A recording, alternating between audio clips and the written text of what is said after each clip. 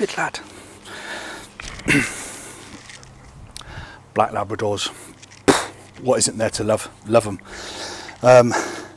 Obviously, he is a thicker set show strain.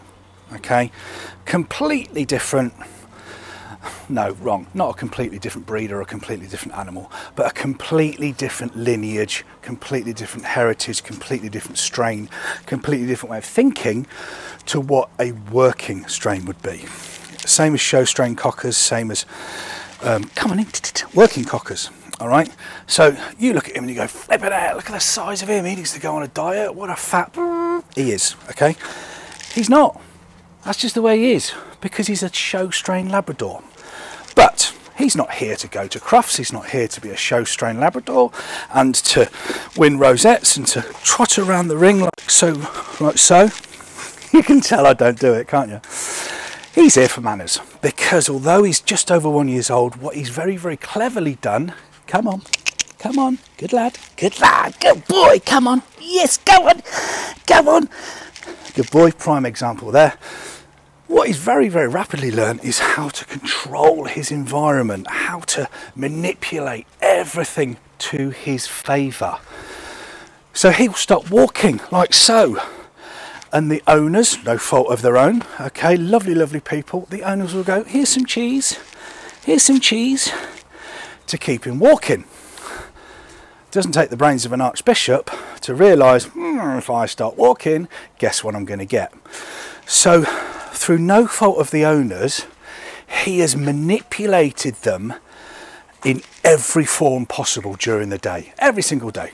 He has controlled everything, and he is to the point of dictated how they lead their lives by being stubborn, by being ignorant and not listening, etc, etc, etc. Cole, come, good lad, come on in, good boy, there you go, good lad.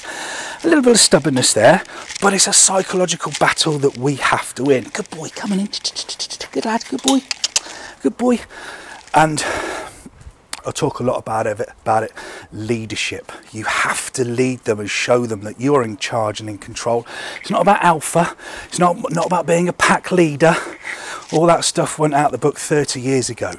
But you do have to show them an element of leadership so that they look up to you, they respect you, they see you as something to follow. Good boy, good lad, come on in. So literally we're just starting the basics off with this young chap, and teaching him being stubborn isn't going to get what you want in life. However, if you are susceptible to me and the lead, come on in, good lad, stubborn again, check, good boy, good lad, get all the praise in the world, good boy.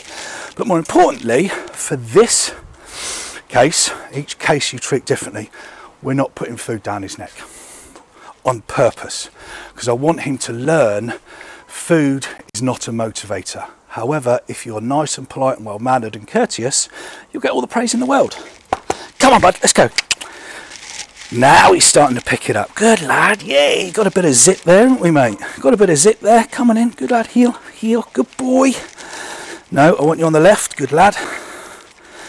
Good boy, well done, mate. So, gradually, but very, very slowly, we're teaching him he does not control, he does not dictate, he does not manipulate everything in his world. We do. And that's the important thing.